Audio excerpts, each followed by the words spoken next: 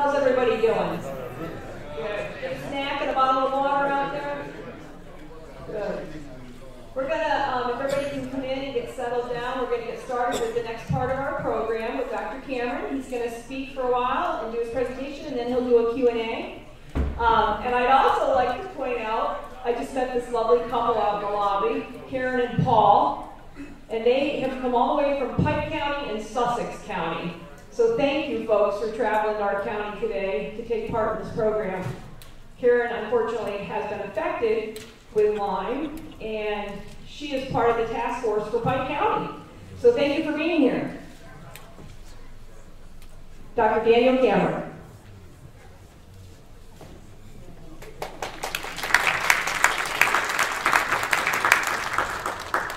Well, thank you all for coming. Can you hear me? Okay. I'm a physician and epidemiologist, so I've been with Lyme disease for 32 years now. So, my father was a farmer in Minnesota. I grew up on a farm, and every year you'd have to take on the Minnesota weather. They had snow last week. They're going to see snow this week, and so every year you go through the same challenges, and so it always reminds me when I go through the same challenges of what to do with Lyme and how to take it on, even though every year it's a challenge to be a farmer. And so it's great to come up to this area. So I wanted to share with you about Lyme and clinical Lyme, but I wanted to really also touch on where I'm going with communications and education on Lyme disease.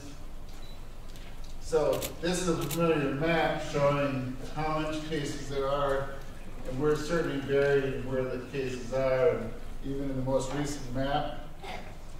Part of the problem is that the birds are carrying ticks everywhere, so that on the bottom there they decided in Canada to look at ticks that are being carried by birds into Canada, and they found that 175 million ticks potentially are carried on the backs of ticks to Canada every spring, and that was just one study. And so all these neighborhoods that you think are safe, they just keep changing all the time, because birds not only go north and south, they go east and west. They carry these ticks, and of course every other animal and every other lizard carries these things around also.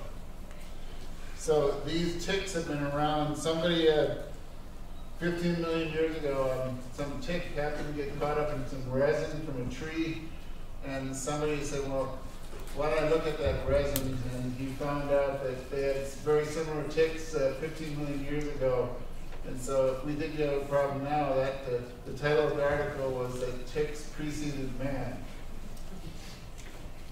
Also, some hikers thought they found somebody in the Alps that had frozen to death, and it turned out that he was 5,300 years old, that kind of individual who happened to be up in the mountains and died from an arrow. And but when they did because he was frozen for that many years, they found out he had Lyme disease even then. So when we have a problem now, there's always a debate about, did the government do anything or anybody else do anything to make it worse? It's been around for a while. There was also studies showing that during the Ice Age, they think that the ticks, because they're spread so far and so wide and their genetic pattern is so diverse, is that they think it was around during the Ice Age. Ice Age kind of moved the tick distributions, and the Ice Age backed off and the ticks are around. Most of what I'm going to say today doesn't really overlap much with the previous speaker.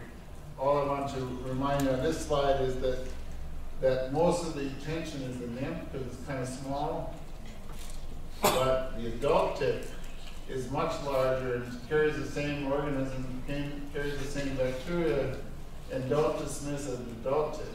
I have people go into offices and they say, oh, that's so big, it must be a dog tick.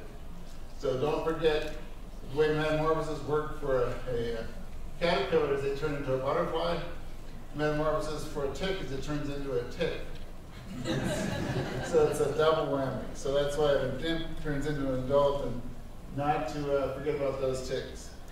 So what what I am as a doctor treating Lyme for 32 years is that I'm always concerned about how do you even recognize Lyme, how do you know you have Lyme, and how do you tell other people that they have Lyme so they don't have a delayed diagnosis. And so when I was in practice in 1990, I've been in practice for 3 years, I've been taking care of Lyme disease patients, and they described neurologic Lyme, or in other words, Lyme encephalopathy.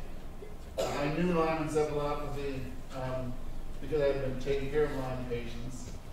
I was a geriatric doctor, and I know encephalopathy is when the brain doesn't work right. And so this was a package of symptoms that were quite extraordinary, and that I was seeing them. It was in New England Journal of Medicine, and even though there's always talk about does it exist, is it a problem, people at Tufts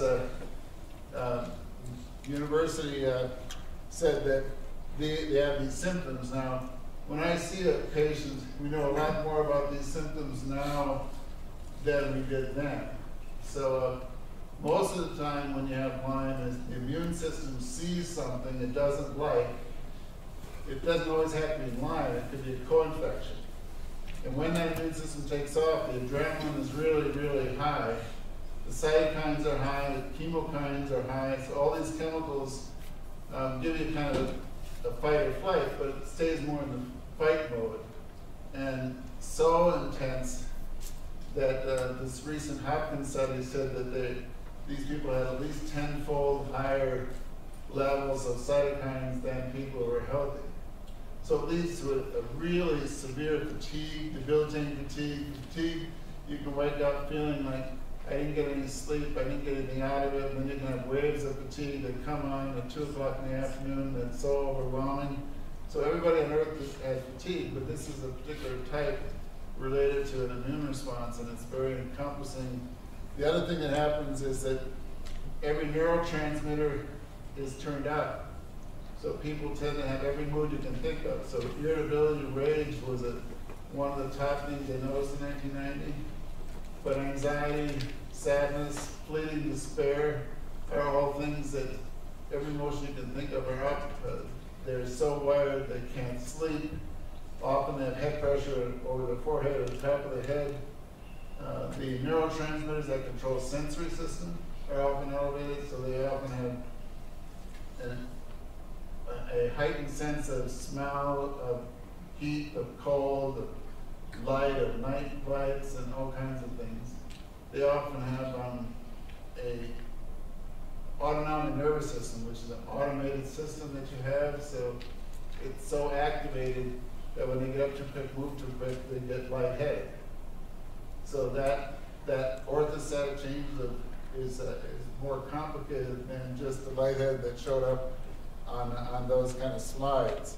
The other thing is because between sensory, the neurotransmitters that affect mood, and the autonomic is that they can't process information very fast, so their memory and word finding is impaired, which affects work, affects communication, affects their problem when they try to go to school.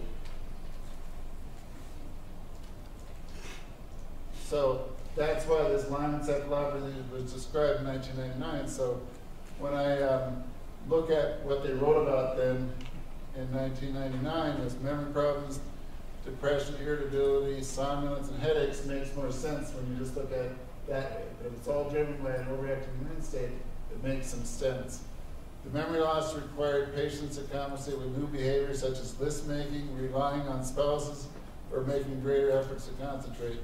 But I rely on my spouse all the time, so it's probably not the only criteria. So there's got to be other criteria than that. But Lyme encephalopathy is a term I use a lot of times. Neuropsychiatric presentations, Dr. Fallon took those observations and said it took about 2 years to get diagnosed, but they often presented with paranoid, dementia, schizophrenic, bipolar. These are all diagnoses that they were given before they got diagnosed with Lyme. Panic attacks, major depression, anorexia nervosa, obsessive compulsive disorders. And so that even the Tufts were noticing that 7 out of the 27 had extreme irritability. there's something called POTS that wasn't talked about in 1990. That's when you change position.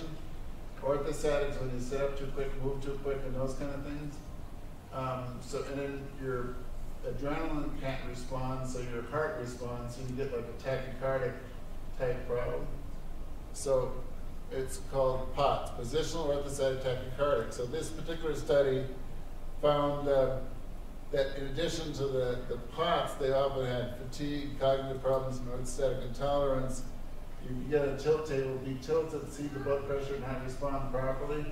But there's so much types of autonomic issues that not everybody has tachycardia, not everybody has just that phenomenon. But often Lyme is more positional. It's not quite like Meniere's disease where you just have to lean a week and you stay in bed and throw up and eventually it passes. There's also at the same time sensory neuropathy. So in addition to that sensory problem that I talked about, they know that sometimes there's nerves damage in the periphery in the legs, and those legs, when you take a biopsy, you can find out some damage, and that's called sensory neuropathy. But they've also decided that some of them are called CIDP. It's an inflammatory neuropathy that they use intravenous immune globulin for. I tend to like to treat with an antibiotic first before doing intravenous immune globulin. But it shows you how common this problem is. Not everybody has a documented damage to their nerve. Then in addition to the cognitive issues that I talked about, what age you are makes a big difference. So in the earlier discussion, Chris Christopherson, we know it was easy to label that as dementia. And so we don't know everything about his case because it was in one of the magazines rather than a traditional medical journal.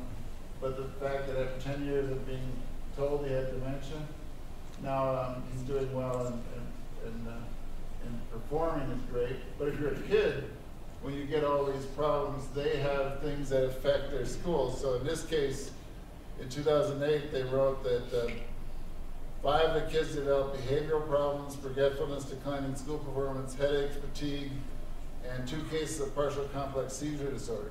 So that one sentence says an awful lot about what is going to happen to a kid in school when they have all these problems.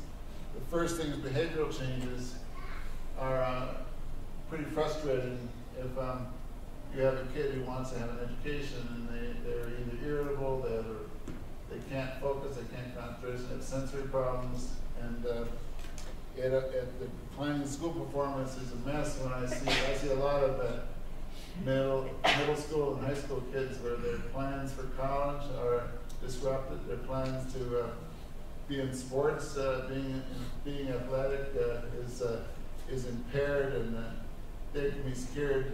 You know, very often doctors will say, well, that must be growing pains. It must be ADHD, it's got to be something, some other issues. And so it's very important to realize how much it affects that particular age range in its own particular way. In partial complex seizure disorders, is they often don't have seizures by EEG, but they have things that kind of look like seizures on the surface, and sometimes they look so strange that they're being told they have a functional problem. Functional is a fancy word for it's all in their head, psychiatric. So, you know, as they get to narrow it down, they realize that in kids, there's a group that thought, well, that's immune related, it's from strep, and all you have to do is give some treatment for strep and then do intravenous immune globulins to fight the immune response. So when they went out in the community, they found that in addition to tics, you know, that facial tics or body tics, which is certain movements, Tourette's, which is verbal things, OCD, that so many other things that look like Lyme, sounds like Lyme.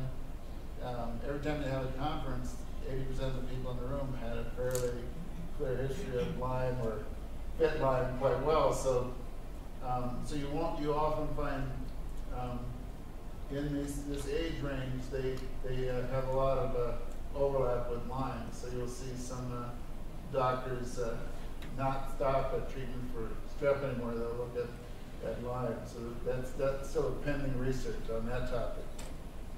So when I see a patient, I look at Lyme, but it's important that I also make sure that whether I did it or the doctor right before me, check the thyroid, the blood counts, make sure they don't have diabetes, or don't say that. They often end up with 6 doctors before me.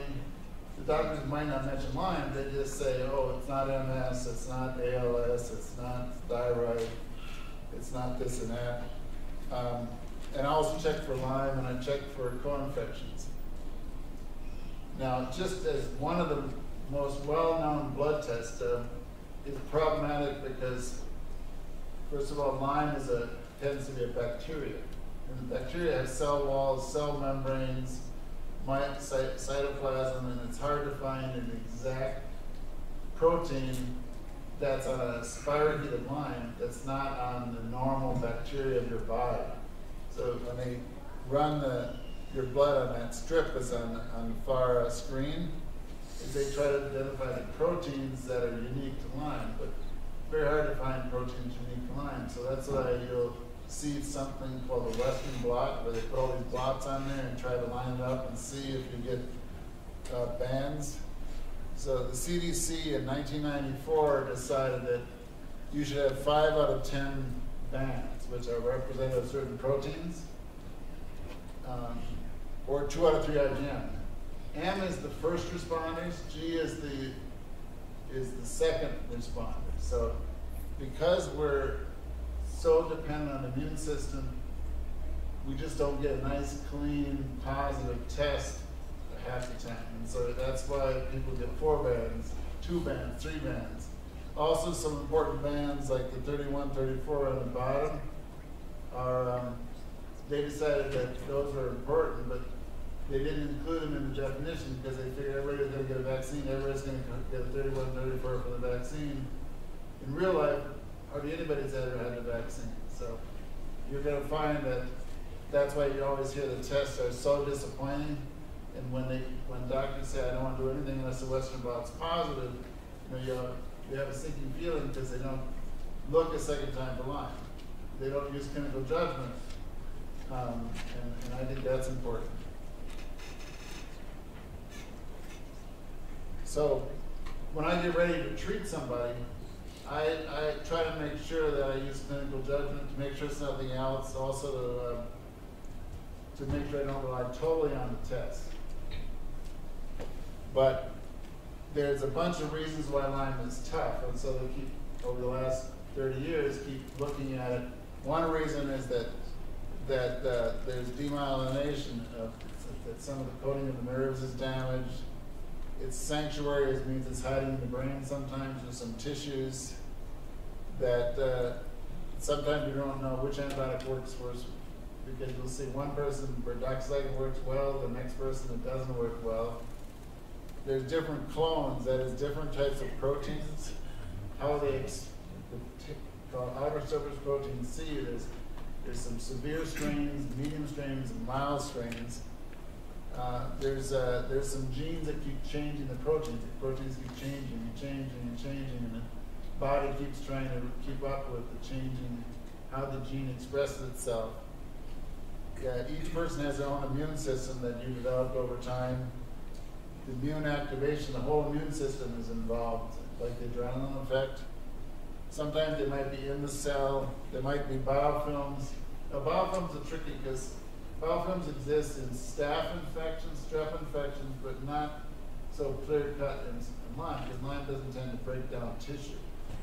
So they know spirochetes love biofilm in the test tube, but they're trying to find it in people, so they're studying these. They're also studying the cysts. The cysts occur in the test tube, but do they occur in people? So that's why I read heavily on biofilms and cysts and all these other mechanisms, looking for a clue as to how do I get a patient better. So what I usually do is I have some oral antibiotics, more than one choice. I have intravenous and intramuscular. I don't really use intravenous except for my backup. I go longer, I go higher dose sometimes, I treat for co-infections at the same time.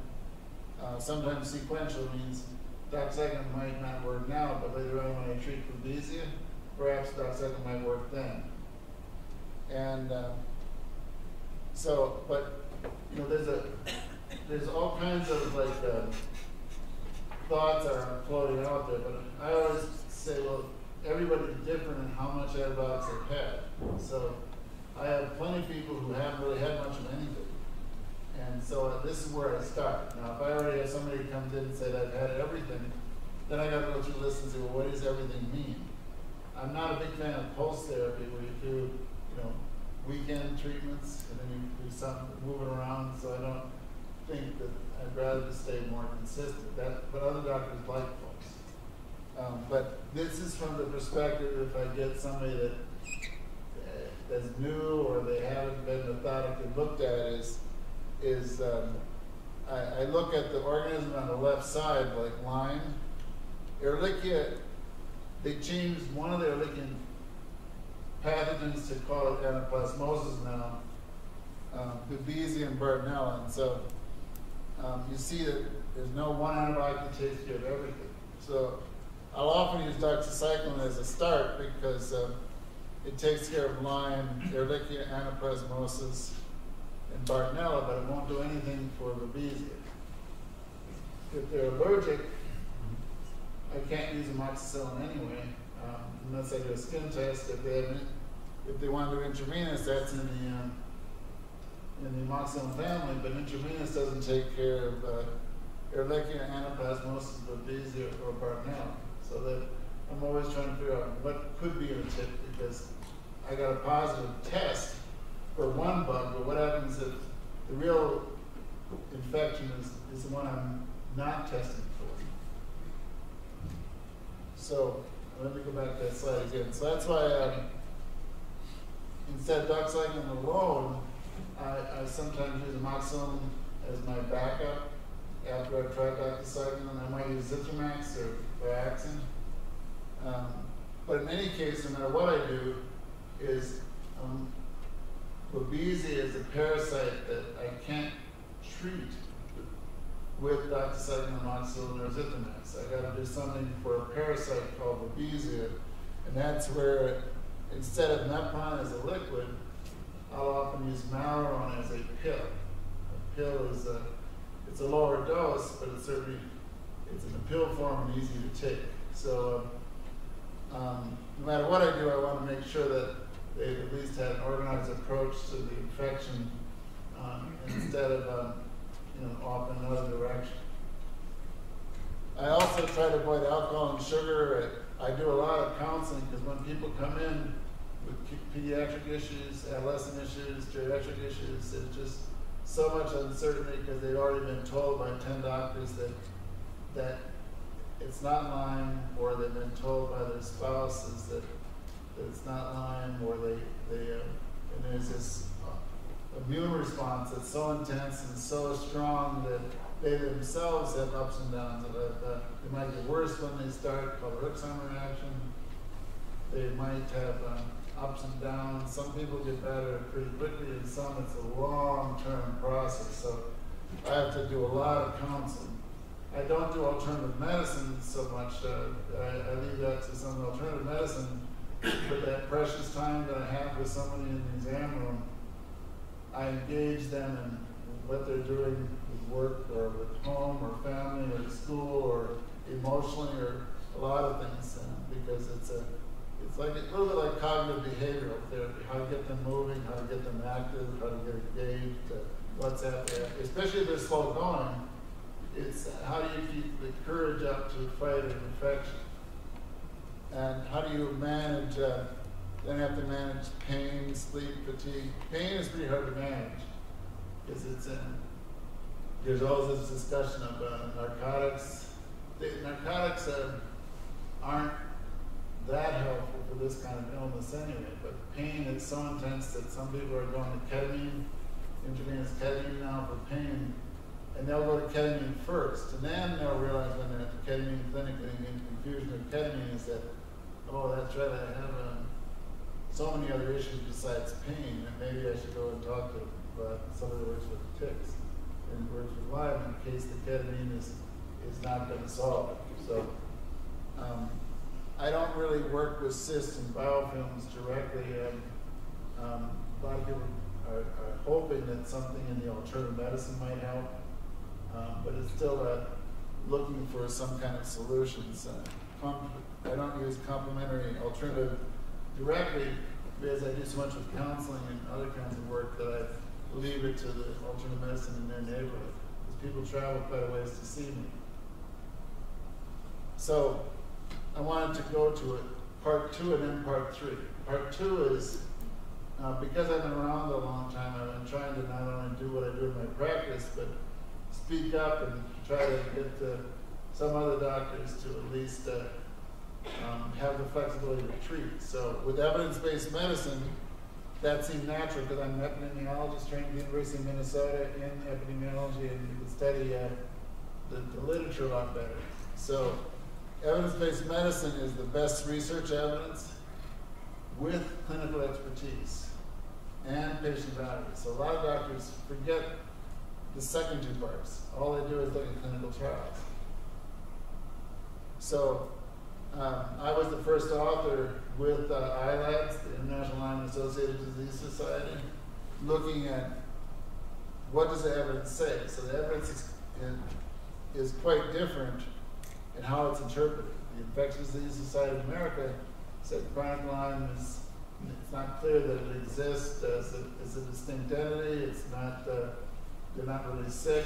They have very limited scope of treatment. And the guidelines I work with said the evidence is not, it doesn't come to that conclusion. So that's like position papers and trying to allow doctors to do something. Now, the IDSA has 3 guidelines that I wanted to point out that I disagree with and ILABs disagree with.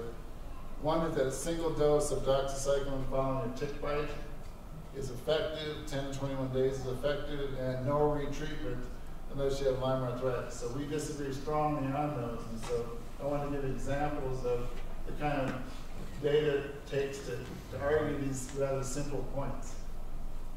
So for a 200 milligram doxycycline dose, that was based on 1 study. And those who got the 200 milligrams of doxycycline, there was only 1 rash in that group, about 250 people. In those who got placebo, there was 8 rashes. They were able to cut down most of the rashes. But the problem that we saw in ILADS is that they didn't study it any more than 6 weeks. So how do you know it prevented any of the neurologic Lyme, sensory Lyme, POTS, any of the autonomic issues? And so it's you couldn't trust 2 doxycycline pills as a single dose for a tick bite. When we look at clearing rashes, most rashes clear whether you treat them or not. So if you look a year later, whether you took doxycycline, amoxicillin, zithromax, or Ceftin, the long-term failure rate was in the 33 to 36, et cetera. Some of that was clear symptoms, some was lost to follow-up, and so it's it's in epidemiology, it's a sort of a mixture. It's like intent to treat. So we were not very happy with the outcomes, even with treatment of early Lyme. Then the NIH came in and said, why don't we look at more of the chronic, long-term manifestations of Lyme? But the sample size were not very impressive. Usually you hear people taking hypertensive drugs where there's 10,000 people involved in the study. Cardiovascular studies, there's thousands. This one, all I could come up with, the sample size of 70 was the biggest study of its sponsored by the NIH in the Clinton trial, and the smallest was 37 patients by Fallon at Columbia. And so they were supposed to get a little higher, like 194, all they got was 70. So this is looking at pretty dismal numbers, not much to work with. Also, the people that that sign up for these NIH-sponsored trials meant well, but who wants to sign up for one where you get a placebo? So if you get a placebo and you're that sick for that long, is that they're not as inclined to enroll. So they enrolled people who meant well, but they were sick for 4.7 years in the Klettner trial, 9 years in the Fallon trial. And they had already failed treatment already, so they only took people who had failed treatment and were sick that long. So, and they were using kind of this quality of life scale. So if you look at the general population, it's 50 to normalize. So an average person off the street would be 50, 52, 53. So diabetes would be 42, cancer would be 41. The Fallon trial was 37, which is pretty bad. And the Klettner studies were 32, and the Norwegian study by Borne was 31 to 32. So Lyme patients, their quality of life is pretty crappy. And especially the ones that enrolled in trials because they've been sick for so long. So Borne in Norway, in the Norwegian study, they looked at 2 weeks of IV ceftriaxone, which is the orange bar. Then he did one where they followed up with, in the black bar with Bioxin and Plaquenil, and then the blue bar with doxycycline. So you see the quality of life at 0 weeks was 30, 32, and at the end of 50 weeks, a year later, they're sitting at still not normal. So that's why they gained 3 points on physical PCS type scale, and 15 points below the general population. So when they said, oh, it didn't help to study add another 10 weeks of treatment, I said, I don't think they really got to the bottom of the illness in the first place. If they're crappy in the beginning, they're crappy at the end, and 3 points, we'll take what we can get, but I don't think they got a trial that showed much. What they said in the study is, oh, treatment doesn't help, so don't treat. If one looks at the NIH trials, is that the fatigue actually got quite a bit better in the Krupp study. 64% of the treatment got better, 18% of the placebo group got better. And the Fallon study is 66 versus 25, so actually those were quite good. The quality of life, which is sort of just generally how you're feeling, is pretty hard to have somebody been sick for 9 years to say, oh, well, now your quality of life is going to get all better in a few weeks. And so sometimes you run into, well, your expectations. And anybody that beat up that long, it takes longer to get the quality of life better, especially with the ups and downs. And the cognitive function, the lot goes into how your brain works. That was on the next. So the other thing that came up that we didn't like, and I highlighted this, they decided to call it, anybody sick, call it post-treatment Lyme disease syndrome, which is they've been treated, usually 3 weeks of doxycycline. Now it's a syndrome, it's not an infection. So there's no test to say that the infection's gone, that the persistent infection's gone, or any of that kind of stuff.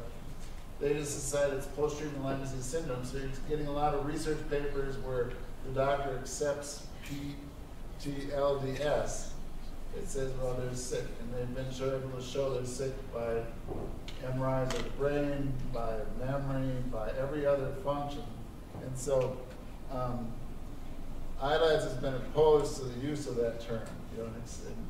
They're sick. Why call it a syndrome and flip it over so quickly?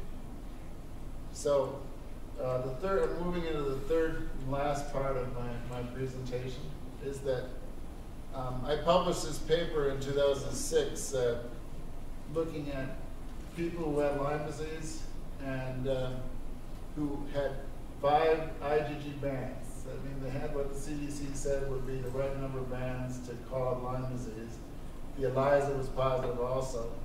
And I was looking at those who had treatment delays. And so case 1 was sick for almost 3,000 days, 35-year-old man who had erythema migrans rash, but they chose to test 1 week after the rash and rely on the test rather than just treat for a Lyme. A rather simple case, but they missed it.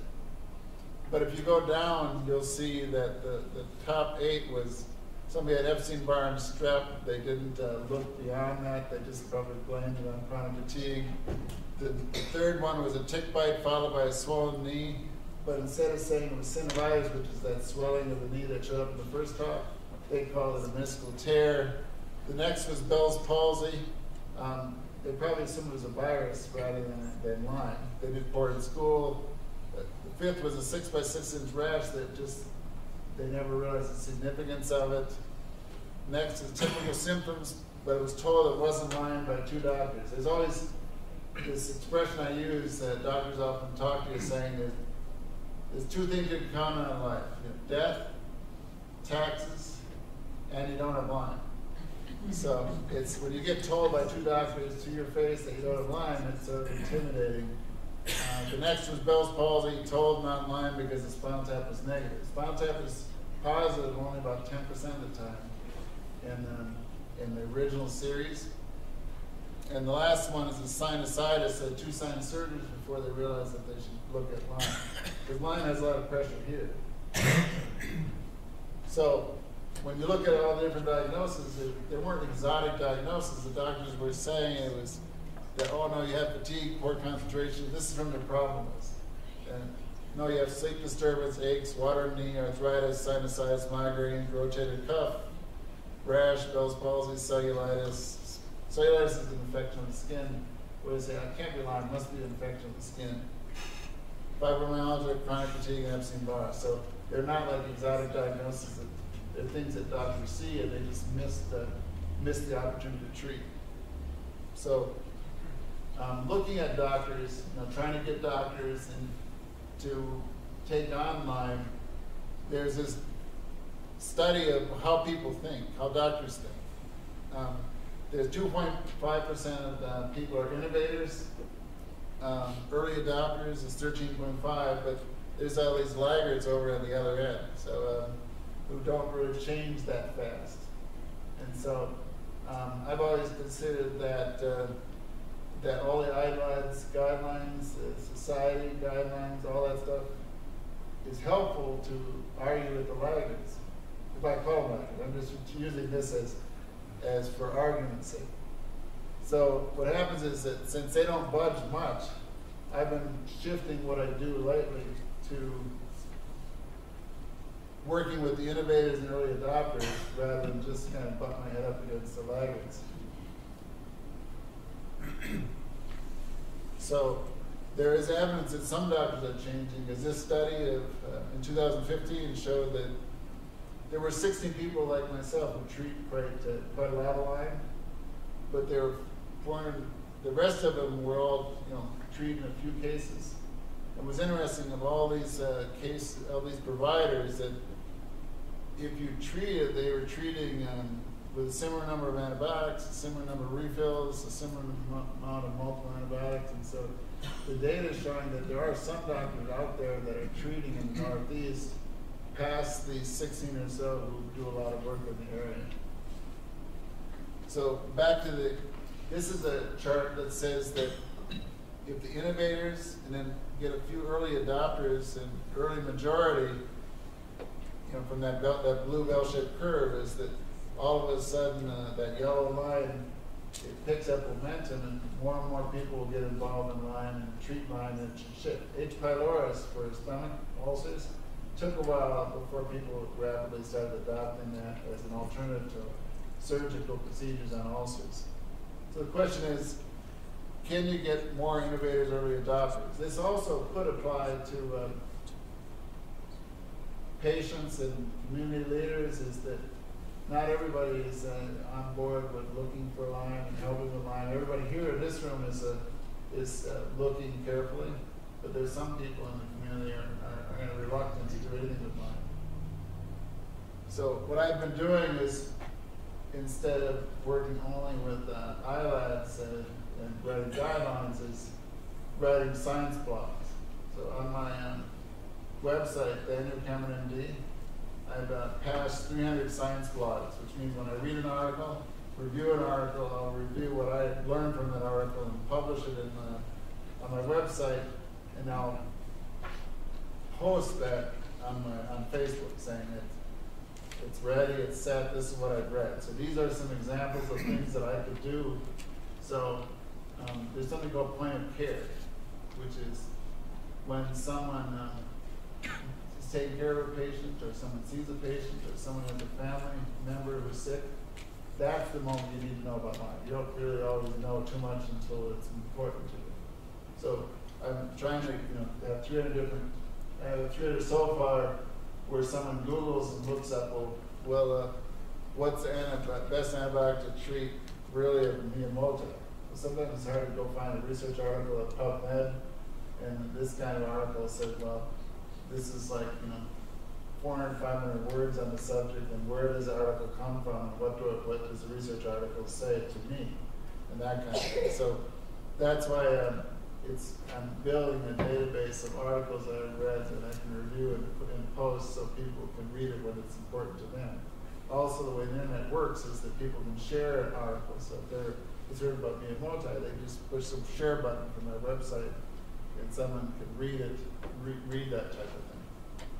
So this was an article that just came out about a month ago that said, let's look at all the emergency rooms when the parents are there, the kid's there, they have a rash, they got CDC criteria for Lyme, is how many of them remember a rash? Not how many remember a tick bite? So less than 19% remembered seeing a tick bite. So these are like 6 emergency rooms. It shows you how seldom does a child with the parents there remember such things. So this is just that only a minority of children. This was a 24-year-old Army officer, this was about a month ago, who had got treated for Lyme, had some procedures on his extremities, eventually could never get his health back and had to leave the military service. And so they had talked about that it's a shame for him personally, but it's also a shame that it costs $200,000 to train each military person to get ready to work, and now he's out of commission when he's at his peak of training and peak of everything. This was a study found that in the Borrelia miyamotoi, I should mention Borrelia miyamotoi is a pathogen harbored in the same tick. So you always hear about Lyme, Ehrlichia, anaplasmosis, babesia. Well, this is a new bug. They've been studying it for years. They just didn't know it caused disease. So in Japan, they said, oh, well, this is the disease it causes. This is how sick you are. This is what you can expect.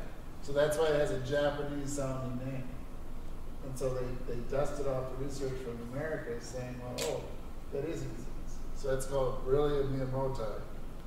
But we always tend to blame the nymphs and adults for all the disease. Well, somehow the miyamotoi gets carried from the adult to the eggs into the larva. So the larvae that are even smaller than nymphs can get you and can give you Borrelia miyamotoi that can cause disease. Now, we don't know a lot about the disease yet, not enough, as to how many chronic issues are related to it. This is our Lone Star ticks in your neighborhood, so that even though we always think, oh, that's a Lone Star state, forget about it, we're okay, we're safe here. But this study showed how many Lone Stars there are in the Northeast. Autonomic dysfunction. This is where, remember I said they're studying better what's going on with the immune system related to Lyme. This is a nice paper on all autonomic dysfunction, small fiber neuropathy, and so one can, if your kid has this problem, we're preparing for it, and shows up with a search, at least you know what article to go to, and I can start a dialogue. Tourists visit the United States contract babesia, leaving 1 dead. So when you 2 people left from the Northeast, went to overseas and got worked, I think it was maybe in Korea. And then one made it, one didn't, but they both got babesia. Now, one thing about babesia is that we always think everything happens at once. So in that book that I have that's out there, in the last 6 cases, there were 2 women that were pregnant, had Lyme, as evidenced by a rash, got treated for the Lyme, had healthy babies. The babies went home. But on the return visit, the two babies had babesia in their bloodstreams. The red cells are full of with parasites. And so, and that was, I thought, two good examples of not everything occurs at once. So sometimes you get sick from Lyme, then pop up later on with, another manifestation of Lyme. So maybe why some people get a relapse and not a relapse, and maybe that the babesia didn't pop up until later. So these didn't pop up until after they got left the United States. Don't confuse somatic symptoms with depression. So Dr. Gary Wormser, who did the IDSA guidelines, where they do a lot of questionnaires, found that most of the people who had depression by the questionnaires, the depression would go away when they treated the Lyme. So his warning was, just because they had a lot of somatic symptoms, they had a lot of depressive type moods, is that seemed to come with the Lyme. If you treat the Lyme, that takes care of it. The Yale study says kids don't have Lyme, they have medically unexplained symptoms. So he's a epidemiologist like I am, but we don't always come to the same conclusion. He's at Yale, and he says, medically unexplained MUS means, yes, there's a problem, but we don't know what it is, and you can go home now. So they're doing research on that. And so, the definitions are similar to Lyme definitions. So I was just including his thoughts on that particular respect, how he sees the world as not Lyme, but a medically unexplained symptoms. Where is the FDA test for relapsing fever spirochetes? So that shows how little research we have on it, because there wasn't much leadership on that organism. Relying on negative tests can prove deadly. This was there was some discussion on the first presentation about Wasson virus. So they got excited at this place in Poughkeepsie in New York, saying this kid who was going to Brown, went to this camp preparing for Brown, came back sick, and they said, "Oh, you're sick. It must be a tick-borne thing. It must be Powassan." So they were waiting for the Powassan test to come in, waiting for it to come in, waiting for it to come in. Then he died in the backyard. So when they did autopsy, which was published in a journal, they didn't find any evidence of Powassan at all. But they found all the organs, or quite a few of the organs, were teeming with Lyme disease. And so this case is that, I've always argued that if you're thinking of a tick-borne, and don't forget to at least look at what could be a tick.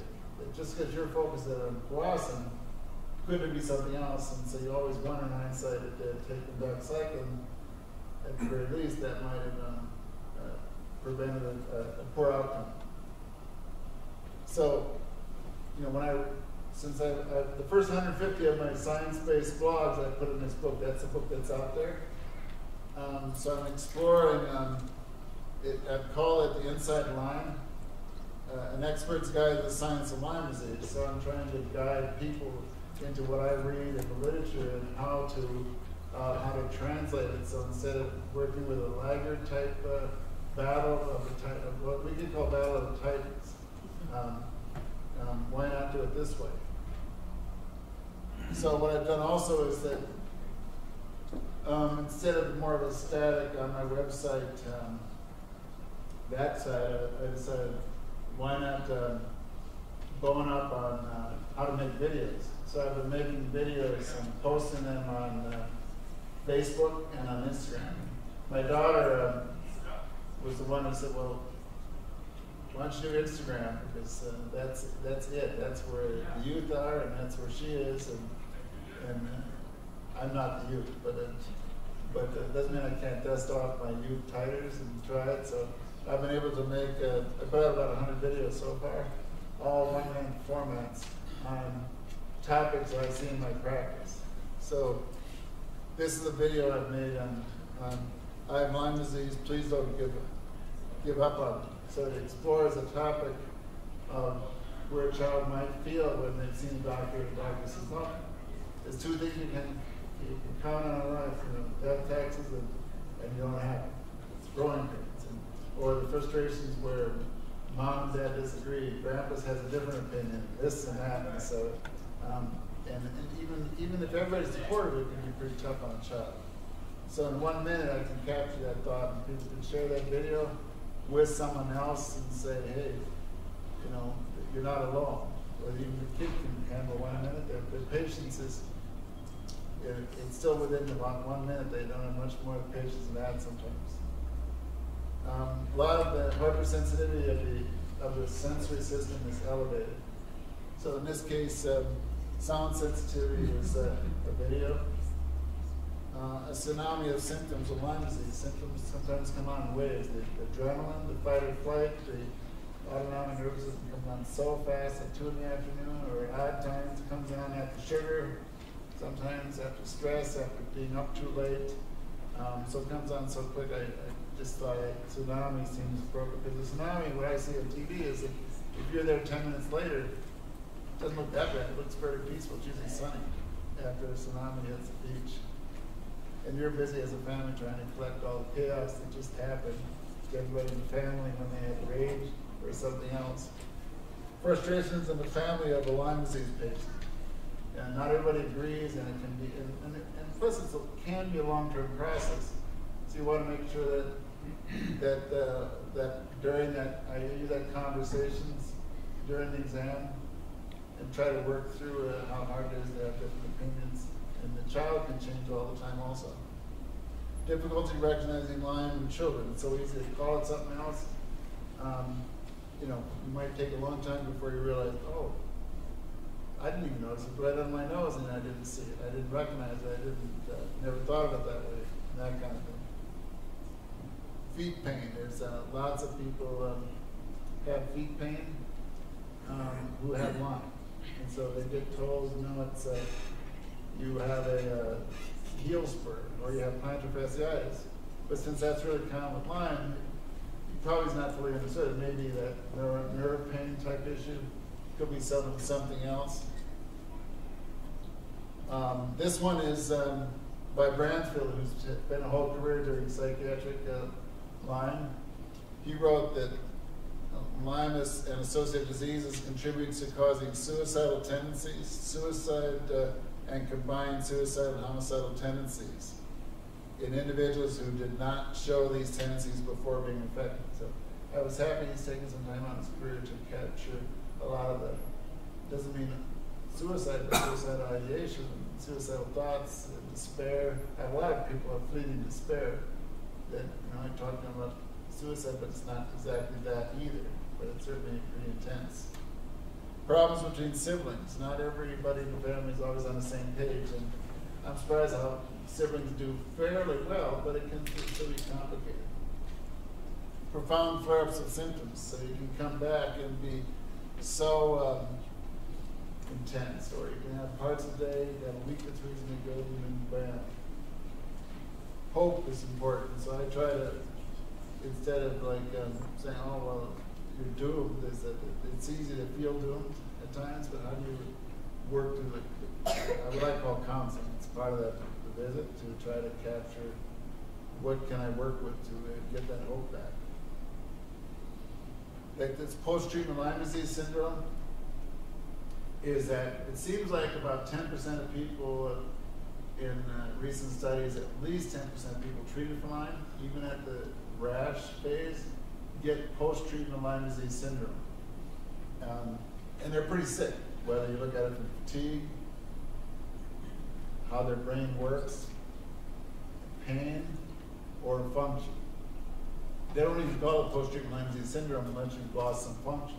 And there are plenty of people who have Lyme who function, not because it's easy, but they still, they truck along because they're parents, or they hold their job, but nothing else holds them on, but they hold that job, you know, and try to have them hold on to the job. So it's the only thing they can do it for a while. And a kid, you'd be surprised how many kids, if you counsel them and work with them, will hold on to their grades desperately, no matter how sick they are, and they'll hold on so tight to that dream that when they get better, then they can get back on college track and those kind of things. This was a 31-year-old woman in severe pain from post-treatment Lyme disease syndrome who they were giving intravenous ketamine to. It had some value for pain, but there was no mention in the article that what about the concentration problems, the cognitive problems, the fatigue, and other issues. And so it shows how they focus on one part of the issue. Teens with Lyme disease should speak up. So this was trying to get teens themselves using social media, using this kind of 1-minute format where you share with them that how can they speak up, right? How can they articulate that they're having a problem? Sick and tired of being sick and tired with Lyme disease. You've heard that expression before?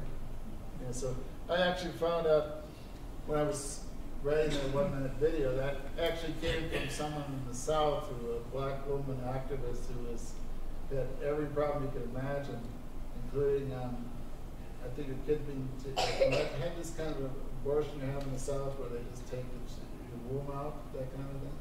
And so, but she was sick and tired of being sick and tired. She adopted kids and had to build a life, but they said that she kind of captured that expression. But I think it works pretty well for Lyme patients. Little data for big decisions on Lyme disease. So I was talking about the NIH trials, and you have 70 people, 37 people, and that's all you got, and people are picked over, so that, there's some efforts to try to get the big data at some point. So that's why out on the table out there, there's for example, it's a good example that the Bay Area Lyme Disease Coalition with the Cohen Foundation has reached out and is working with a gentleman here even, and they already reached out to me also. What they're looking for is how to do big data. So they have a big data database of patients' data. It's called LymeDisease.org. My Lyme Data Project has 12,000 patients' data in there, so they're finding some conclusions. But what on the table is talking about collecting tissue ahead of time. Because you can't collect tissue after the fact, it doesn't hold up. But you can prepare the tissue banks and work with big data to try to get some developments in there. And it's nice that they're reaching out to the local level. So this one is attacks and recurrences of Lyme disease. So sometimes it seems like people feel like they're kind of going nowhere fast. It's a little bit like a Kia commercial.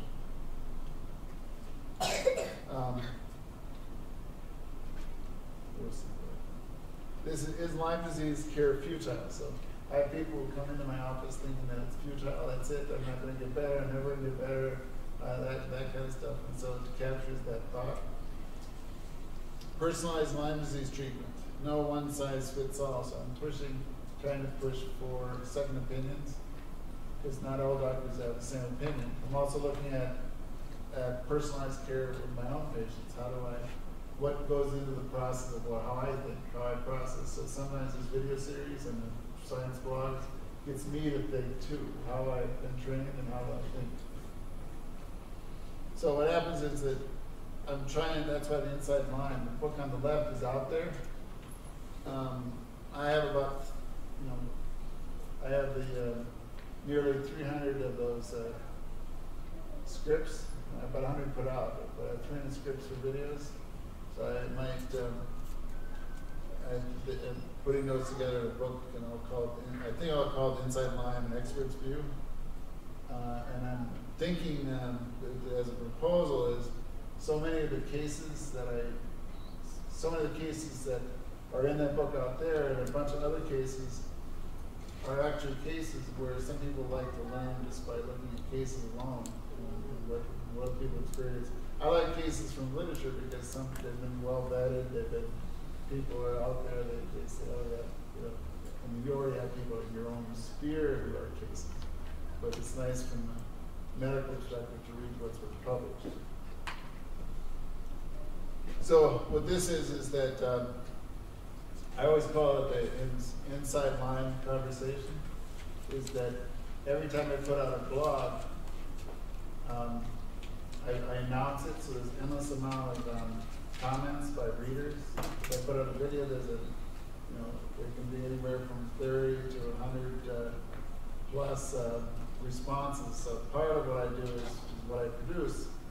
Let's say it take 1 minute to produce it, then you have that 30 to 50 to 100 comments that one could read, hearing what other people's thoughts and how they respond to those things. And so that's a building process, but it makes it much more interactive to work with it. So if I were to summarize what I've done today is, I wanted to talk about and share with you what I see in my practice. That's sort of a really intense, but it's often related to the whole immune response to a tick. And there's a lot of similarities between the bees, the early antibodies, those more than you think, and how the immune system responds. The second part was how I've spent years fighting the IDSA and trying to argue position papers so doctors can say, well, I'm following the ILAD treatment guidelines, or I have evidence-based medicine for what I do, and so when somebody's ready, they have something to cite. And then this third part was that exploring how to avoid treatment delays, how to avoid confusion out there, and then one can communicate directly with the social media platforms with videos and book and other things to for people who are relatively lost out there, and could be, even if they have their doctors, it doesn't mean they can't dwell and spend a little time on examining issues, sharing it with others, so they can start a conversation. So I appreciate the opportunity to come up and bring you up to date as to where I'm at in my practice and where I'm at with my projects. So thank you much for bringing me up.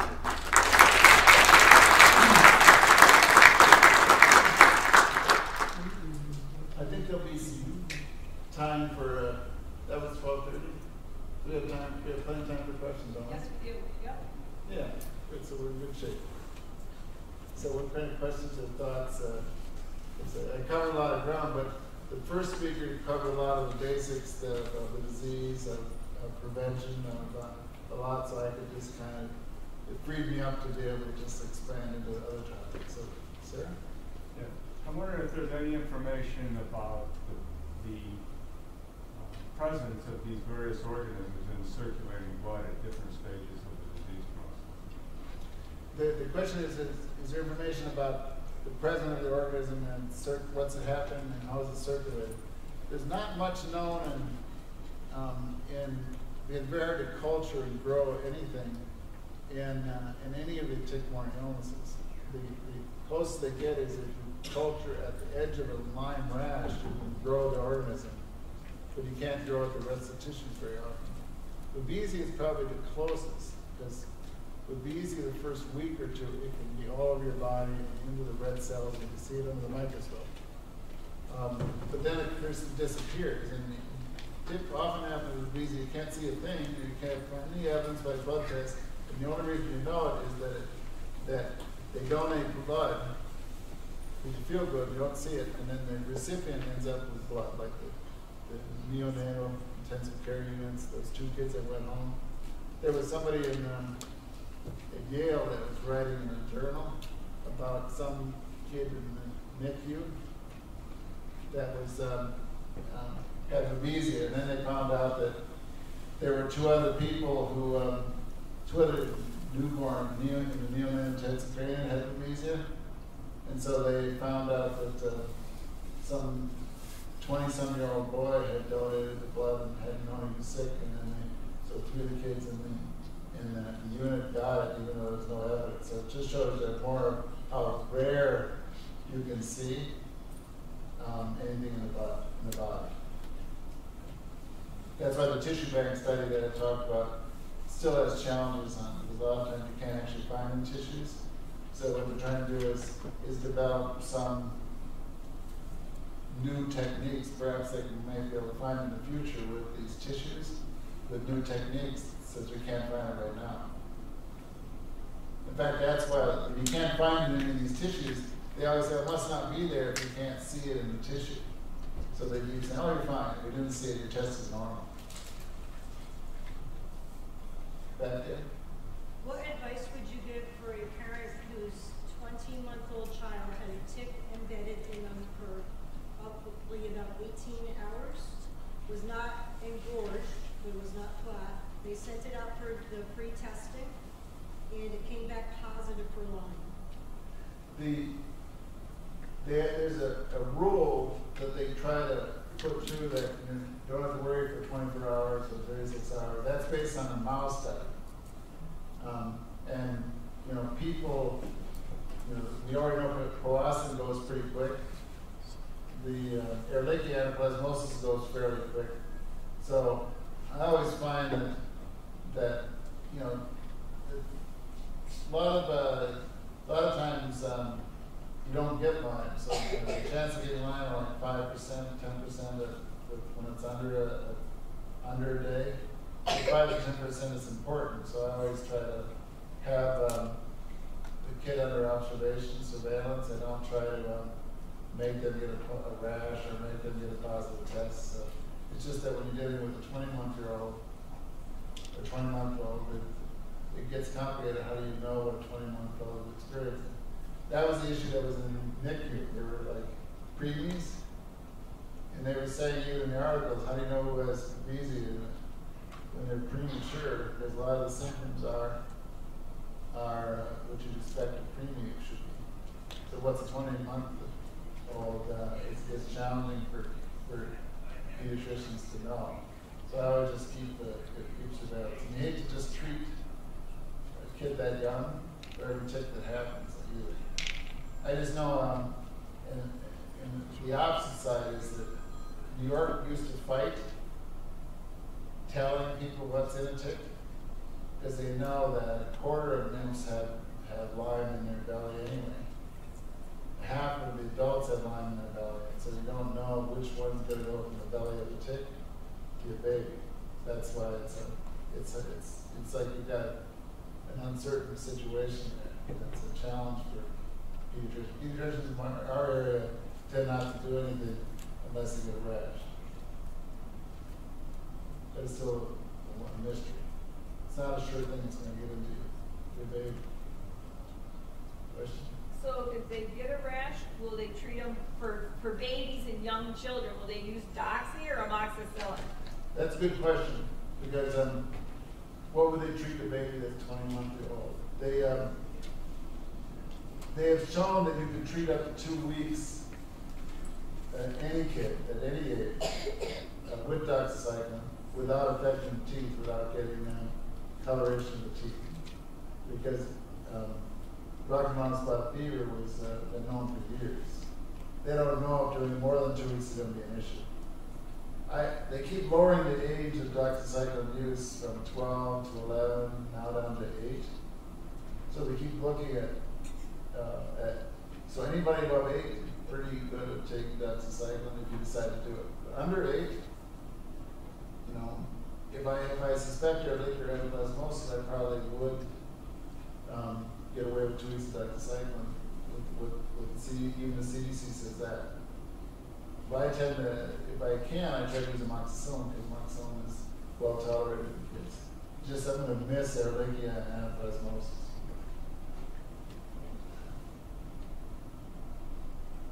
What other question? Back there?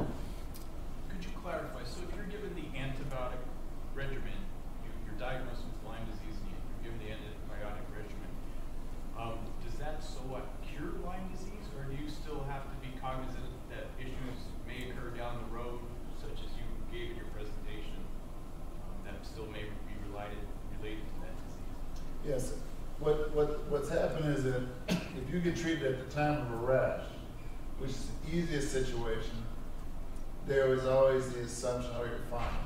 But 20 to 30% were having troubles a year later. Then they did a really formal one at Johns Hopkins, and they found that 6 out of 107 had this really serious condition where they were a mess. They functional issues, pain, fatigue, and cognitive issues. So there's always some risk, even at early Lyme. this is of Lyme itself. But since about a third of people have Babesia at the same time, is that even if you treat doxycycline, you're still going to miss some people. So that I think that I always tell people, even if you treat early with a rash and you're doing well, is just be aware that 2/3 are doing well, but 1 out of 3 has some issues. Could it be Babesia? Could it be that they have to go on Lyme longer? I think they should. The advocates of post-treatment Lyme disease syndrome, they call it untreatable. That you shouldn't be treating those people. So that this week in Newsweek there was an article that came out that said that if 10% of people had post-treatment Lyme disease syndrome, which is where the data is going, and that means they have poor function. And over a few years, there'll be at least $1 billion in cost associated with just leaving them ill. So I always think that I wouldn't give up so quick on and call it a syndrome. I wouldn't give up on if you're doing well, just be aware that it could come back, might not. Because it's so intense, that's why people tend to worry about relapses, and they know it's fairly common. It's so visual anyway, that's why it's sort of a natural, intuitive that if you've been that sick for that long and you get better, you always wonder what it's going to be for the future. Back there? How useful is MRI in determining if you have Lyme or not? MRI is not very useful as a tool to whether you have Lyme disease. It's there was a time where if you had white spots or demyelination in the brain, you would call it Lyme. But then if you went to neurologists, they would call it multiple sclerosis. If you went to a headache person, migraines, and psychiatrists would say that, no, that's from depression. So even white spots have lost their ability to tell you if you have Lyme disease. SPECT scan is the same way. They're abnormal, which is kind of a nuclear study, but they're abnormal in almost the same way in Lyme as anything else. When you hear a PET scan that's abnormal from Alzheimer's, often the same abnormalities in the PET scan are showing up in Lyme. It's a similar patterns. I didn't look at a paper to see how close, but there's a lot of similarities. Even Dr. Fallon at Columbia was doing some studies because his grant was big enough to do expensive PET scans, and he says they were kind of showing the same thing as a SPECT scan. Yes? So if I'm hearing from you correctly, you believe from your practice that diagnostic techniques right now are probably better or more, if done by somebody like yourself, are better or more complete than testing techniques at this time? In other words, if you went down through, say, the 5 diseases that you've talked about, approximately 5, how many of them do you really trust a blood test or some other test like that? And obviously I know that you seem to indicate that diagnostic techniques to you are very important. Are there really good testing? The question is there really good testing that can beat the doctor's experience in Lyme? No. Maybe a third of the time or half the time you can get some tests that are helpful, so I always do them anyway, because half the time there could be some reassurance that a supportive test and it gives some value. The other half I don't really have anything, and so that's why I spend most of my talk on clinical judgment. Not everybody picks clinical judgment. And clinical judgments, part of it is what it looks like, that's why I describe it in such detail. And the other is clinical judgment involves making sure it's not multiple sclerosis or fibromyalgia. But even fibromyalgia is tricky because fibromyalgia and Lyme look alike. So it's a mat. And lastly is that I stick with that person until they get better. So that means is that I have the opportunity to add specialists as I go along. If I think like I had somebody this week who he was reminding me that his parathyroids, which are under the thyroid, so he had to get removed. He said that he reminded me that I told him that he should go to endocrinologist to get that looked at, because I said, well, that isn't exactly the right match, just make sure you get that looked at. He got it out, and that helped. It helped the story, but I think follow-up is a way to clean up a lot of the things that I'm facing. I always have the option of retreating or revisiting how far they go with workup. Should they go to a third neurologist? And if they go to a third neurologist, what should they look for? If they go to a cardiologist, should they get a tilt table? Those kind of things. Should they go to ketamine for pain? So kind of a follow-up to that. When you say Lyme, are you talking about all 5 or multiple diseases that you've talked about under that? It sounds like you are, because they're tick-borne diseases. Yes, when I say Lyme disease, I typically use it as an umbrella term. Right. And so, but it'd be pretty, otherwise, because if I have to rattle off the 6 terms or 7 terms or 8 terms each time, it gets to, it doesn't go well when I talk. And so I think of it as a broad term. The other thing is that there's always kinds of commonalities between a lot of the tick. There's more commonality things than you might think on how it does the immune response. Part of it is that the tick harbors the same spirochete. So the spirochete has to survive in an egg form, in a larva form, then it has to survive in a mouse, then it has to survive in human. So there's certain things that are probably not going to make it. So it's probably why it's all driven by one mechanism, even if it's different organisms. They're trying to come up with some universal things, because if they do a vaccine, they can't have a vaccine for every last thing that's in a tick. And it's pretty, it's in every strain of every spirochete, every babesia, it's tricky, and they're trying to find some common ground on these kind of organisms to see if there's a way to treat. Because the original vaccine was only against one protein expressed in a tick, not expressed in a person. So the vaccine was outer surface protein A, and that didn't go so well. Thank you. So, I'd like to ask you about plasmapheresis as a possible treatment for Lyme. well, there's a growing number, a bigger list. That's one of them. Of how do you deal with the immune response, and how do you do? Plasmapheresis is used for babesia sometimes. So if somebody has so many parasites in their blood, I don't typically arrange for it. I think that where I see plasmapheresis used most often is in a hospital setting when someone's in a crisis and they don't know what to do, and they'll do, the immune system is busy and they'll do it. So I don't personally use it, and so I don't think much is written on the subject. So I don't know if that helps answer. Is there a bigger part of it you're curious about? Well, for me, I had plasmapheresis when I was in the hospital, and I was in a situation where I couldn't walk.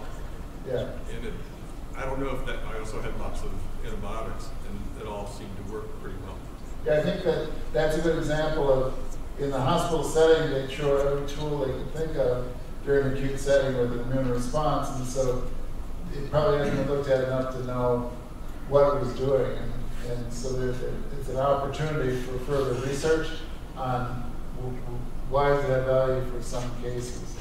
And all of these other kind of things like stem cell, for example, it's, I follow that pretty closely also. And it's hard to tell because there's such diversity in what stem cells are being used and how they're being used, how they're being processed.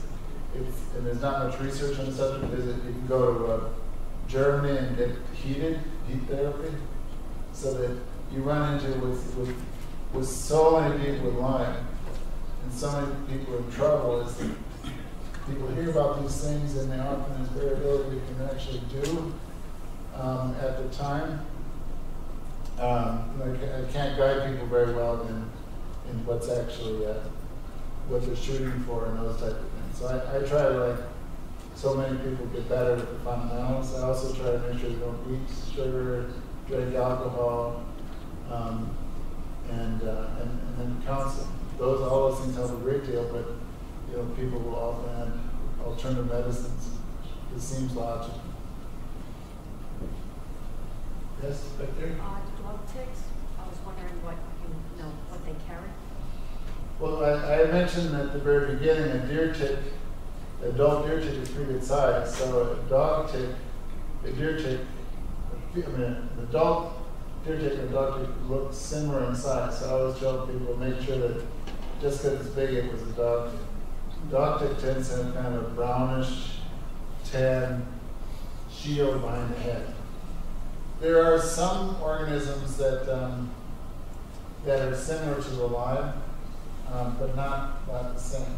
Part of it has to do with ticks are opportunistic, is that they will often pick up what's in the environment. So most of the problems around here are nips and adults from the spirochetes, from the black-legged tick, is that when you go down to Brazil and they find that they have the same Lyme we have there, but the ticks are quite different down there. And then the Lone Star ticks have their own set of infections. But I think part of it reflects what meals they're getting and who they're getting meals from.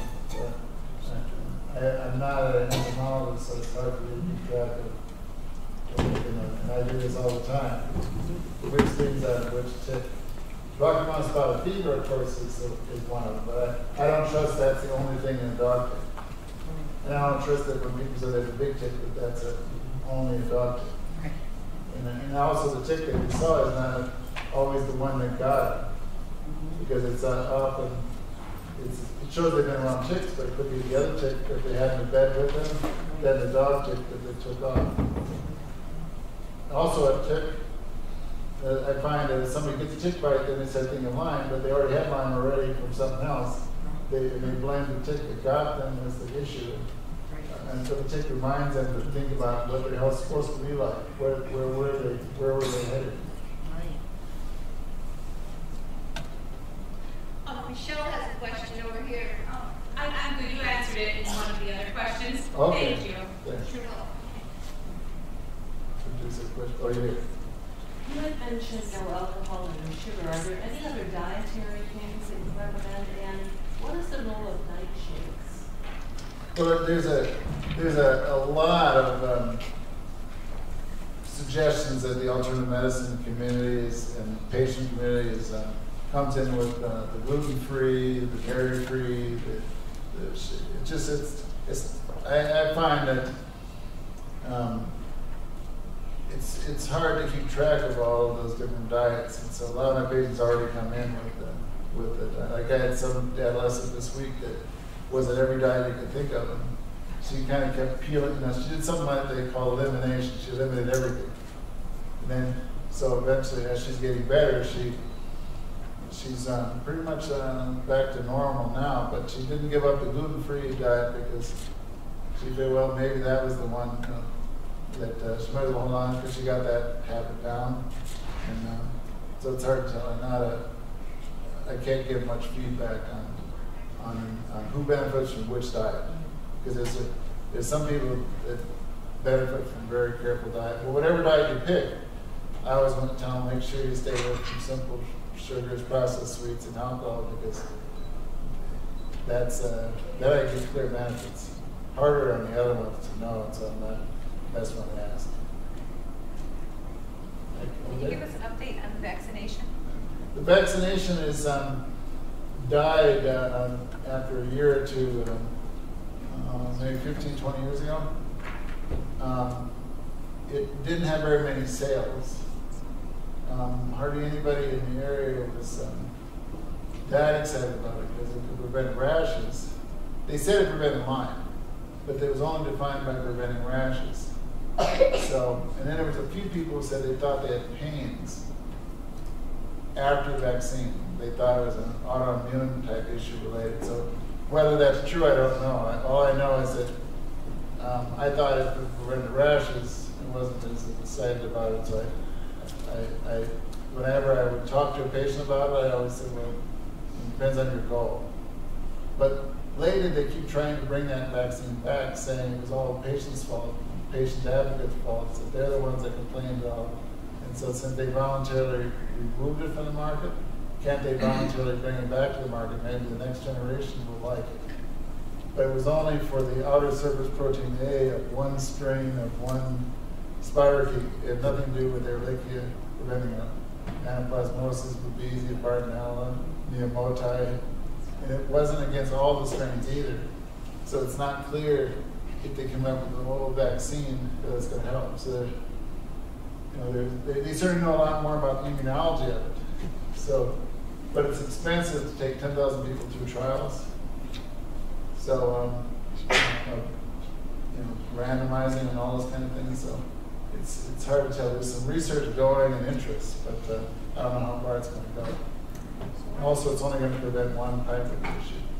So will we see it in our future? Will there be a change like with the CDC and for training other providers and getting on board with doing what you're doing? The question is, will there be any change in the foreseeable future? Will the CDC change? Well, that's why I was approaching it from the one end of the bell-shaped curve is not budging much. But there's a whole generation of younger doctors who I think would have probably done a little better job, but they're all joining the big groups because they have to financially to get coverage because they're broke. They have student loans, and so you don't see an independent new doctor coming in shifting the curve. You get these big groups that don't budge much, and so they need some groups to budge and change. But even if they do change, Lyme is not easy anyway, because look at, I told you today that even as much at 32 years I've worked with Lyme, it still can be challenging. Communicating, working with families, it's tough, even if there's nobody like this in the way.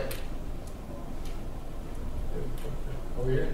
Yeah, talking about prevention, we all hear about doing a tick check and permethrin in your clothes and insect control, things like that. Are you familiar with the use of sulfur, MSM? I didn't find much of it I know one man who swears by it. I looked it up on the internet. There wasn't a lot of information, but I tried it last year, and I went down from taking dozens of ticks off me in the summer to 2. So I'm on it again this year. Yeah, the question is that like things like are there any other remedies like you had somebody suggest sulfur and MSM? Yeah. Yeah, and so we have to do something because the case of Lyme keeps going up, even though the CDC every year says take pyrethrum in your clothes, and do tick checks and take showers, and so we're not. There's plenty of people getting bit even who take all of those precautions. So even pyrethrum, there's one of the blogs I wrote was interesting on when you put that chemical, that toxin into clothes. They took a pants leg and kind of stuck it up on here to let a tick crawl up the cloth to see if it would die. And if it was on there, that pants leg for 10 seconds, it would fall off with hot feet and maybe die eventually. But if you figure out a way to get to your skin in less than 10 seconds, it could do fine. So that, or if it got to the skin in the first place, it was fine. So that would work in that case if you had pants leg long enough and could time a tick and make sure it took its time getting up the pants leg. Like tuck pants in the socks, that kind of thing, with the right kind of things. But it might not work if you have your shorts on. It might not work very well. So it shows you that some of the even deep, how effective it is. It's certainly a recommendation, but how effective it is, it's great at preventing mosquitoes. And if CDC says it is good, I just not as, and there's patients who say, I love my DEET. And I'm not sure, I still don't trust all the data on a bunch of sprays, so we could probably do better. There's a bunch of people who have their own cocktails of things that they put on themselves, that they sell in the neighborhoods and try to figure out what to do. And some of them are probably going to be very promising. Yes. This sulfur that he's talking about, is that something you take internally or you put it on your skin? I take it internally. Okay. 3 times a week. We'll eat with a teaspoon. But is that sulfur or is that a homeopathic dose? It's from what I understand, you can take the element sulfur powder, but I've been taking MSM, which I forget the chemical name. It sounds like it's got to be poisonous, but it's just the organic form of sulfur. Right. So that's where you get into where that there's good ideas floating around, just that you don't know what to do with them because which ones are gonna take off if you study which ones are not. So that's why. I think back here. I think we're getting close to the end of the questions. I just wanted to make sure we don't miss anything. We'll close down. Go ahead. Could you discuss the long-term impact that antibiotics can have on your body if you're taking them for a period of time, and like how you combat the adverse effects of that? Well, if you take probiotics, it certainly helps some. If you take doxycycline, you should be careful with the sun so you don't get a sunburn. Sometimes I use nystatin, which is an antifungal pill, to fight that. So, but as you look at the side effects, most of the side effects of antibiotics are immediate, like sunburn, heartburn, if you take doxycycline in an empty stomach, or diarrhea. The issues are generally, where is society going? Because the society would like to avoid antibiotics and save them for the next generation. So you run into this issue of what's more important is that your health versus society's goals, and it gets tricky there. And then there's the unknown is, if you took the antibiotic for 4 months, would that have any consequences? So far, it seems people tolerate antibiotics a lot longer for acne, for example, for Lyme, than you think. But we're not seeing any long-term disease for an individual from antibiotics. Where you run into is just the concept of would taking antibiotics for long-term, for chickens, for people, and for Lyme patients. Chickens, cows, and Lyme patients, is that going to have some effect? Certainly, if you don't take antibiotics, people don't do very well sometimes. Sometimes 30 days works great.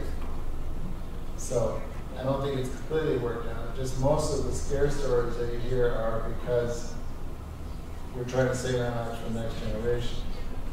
And that's important. But then you're trying to make the calculated decisions, these tough decisions about should I take more than 30 days of treatment? Should I take intravenous treatment?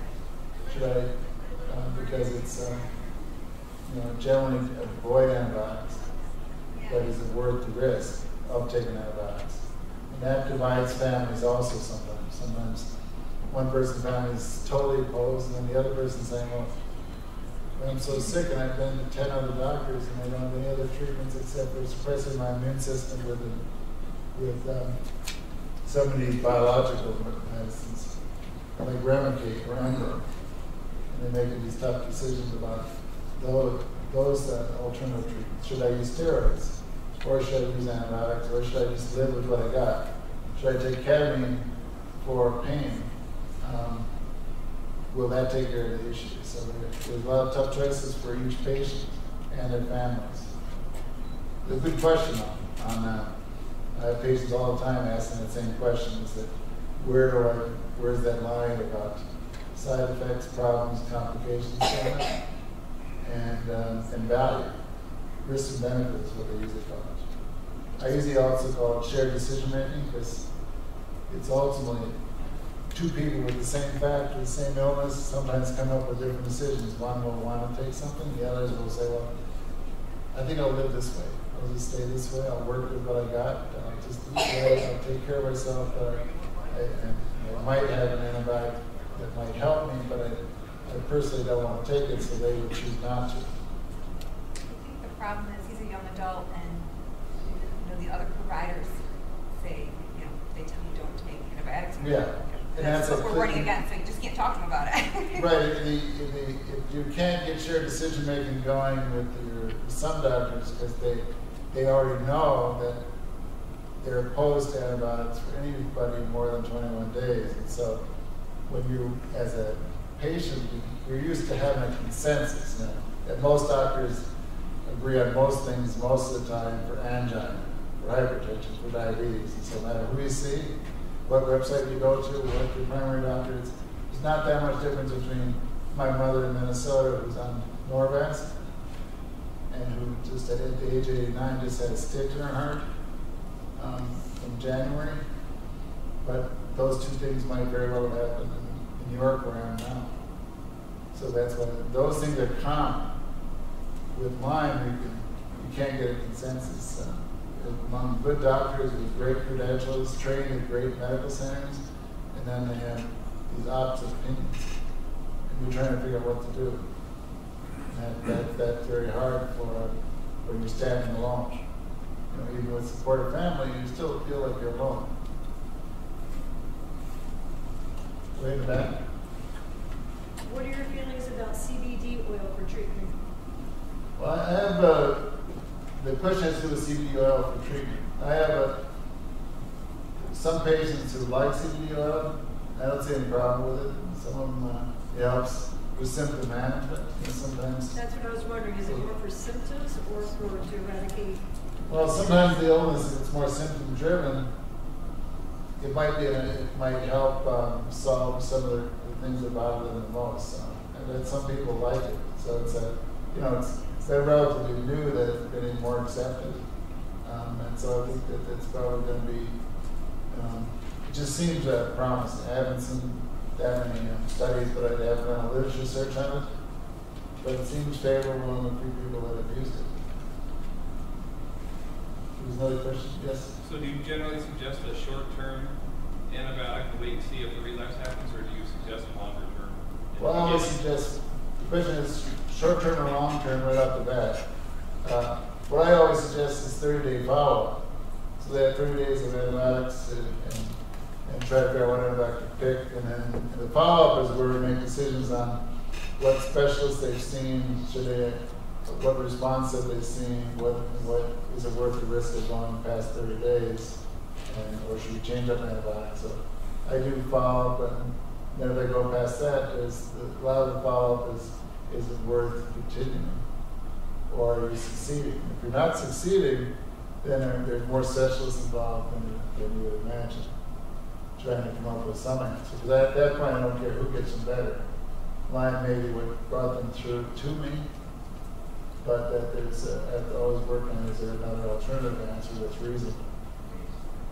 Yes? Is your sedimentation rate a good gauge to use if you get a lot of negative Lyme tests? Is the sedimentation rate useful? I find it's not very helpful. It's hardly ever elevated. It's usually 2 or 3 or 5. Once in a while you get one, let's say sedimentation rate just means the tube settles, the blood settles at a certain number of millimeters. So if you have 90 or 100, that's usually some other disease. Sometimes I'll get occasional elevation of 20, 25. It's not elevated very often. If it is elevated, it goes away pretty quickly.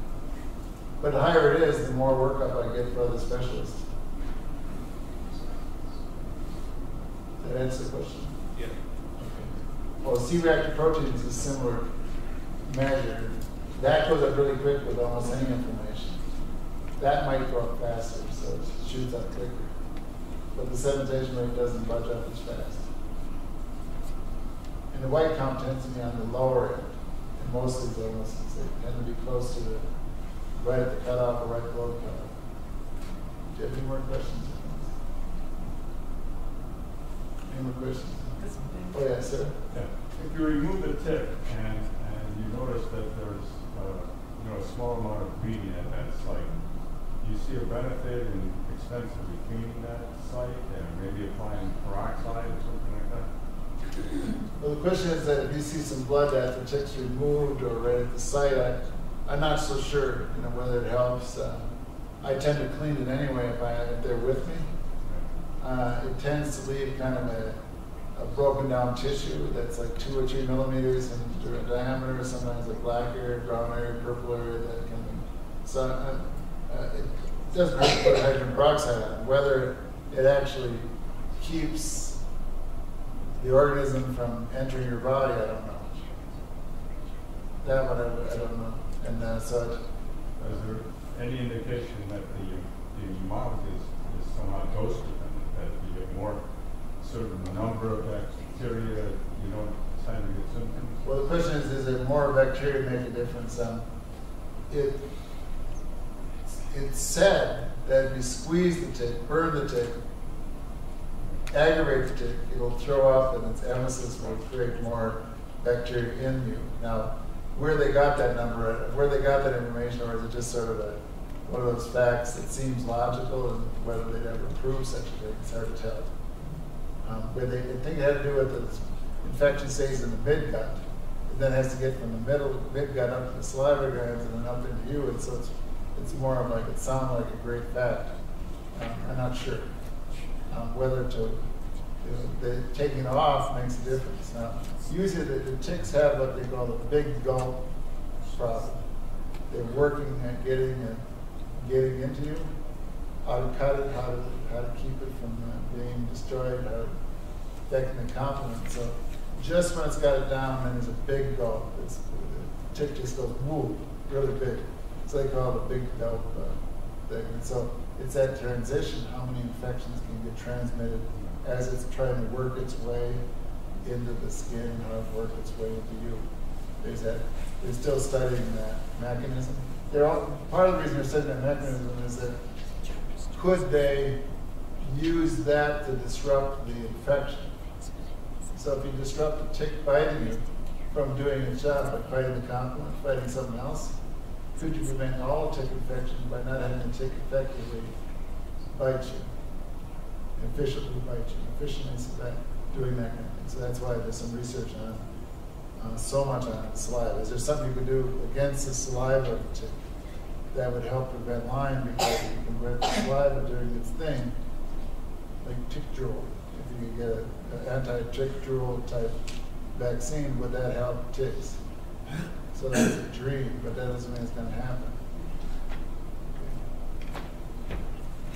Well, there's a question. I don't know what time do you need to go? Do you still have time for questions? Okay, you're fine. Go ahead. So, are you, if your doctor only will do the protocol on if you have a tick, then they either do the 10 to 21 days of doxycycline. You know, is that something that you're saying really isn't that beneficial to follow that? And then what about the testing also that they're basically following with the Western blot? Is that, you know, should you just follow that and then follow up with someone else who's more supportive of something else, or what's your recommendation? Well, I think the first question I had is the 10 versus 21 days of doxycycline. The study we were opposed to was taking 2 pills. Oh, okay. Because 2 pills doesn't seem logical. Right. And so I tend to use 21 to 30 days myself. Some people use 10. Okay. The reason I do 21 to 30 is that I get a chance to have them come back to see me. I get a chance to do a blood test. Once you take that about for the tick, though, it alters the test, so you may not get a positive test. So you often don't get a positive test in the treatment. They even show that having that 2 doxycycline pills messes up the test. So then so I feel I have these clinical judgment. If they're doing well in 21 days and they're feeling great, I'm always concerned that could the media happen later, could another infection happen later, so I spend some time on what to look for, what's important.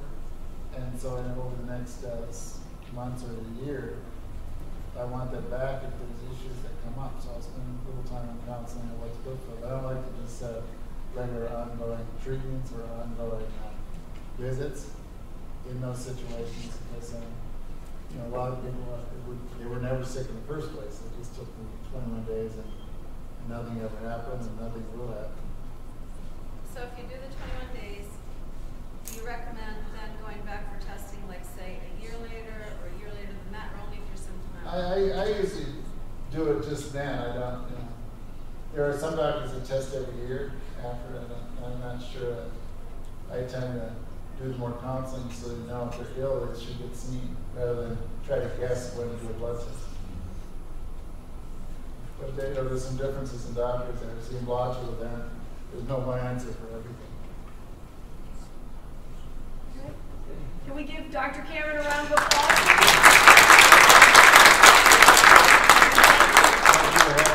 Thank you for coming to us. Thank you so much. Please, there's lots of information out there and bottles of water. Please help yourself on your way out. And thank you for coming.